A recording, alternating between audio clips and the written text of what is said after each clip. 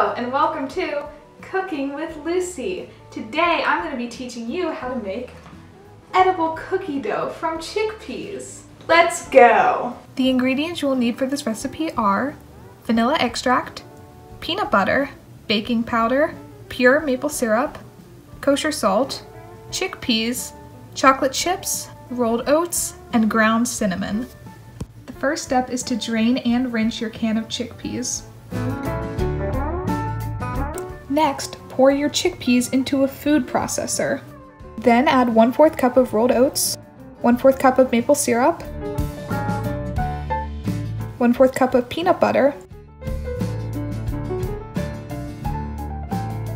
1/4 teaspoon of baking powder, 1/4 teaspoon of ground cinnamon, 1/4 teaspoon of kosher salt, 1 tablespoon of vanilla extract.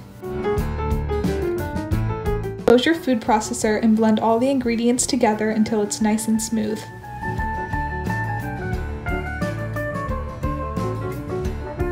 Scrape the sides of the container so that everything can be well blended. Now add in 1/3 cup of chocolate chips and stir to make sure that everything is well combined.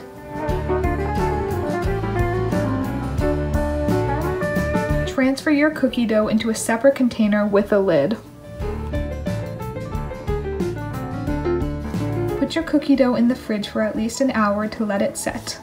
Finally, enjoy your cookie dough. You earned it.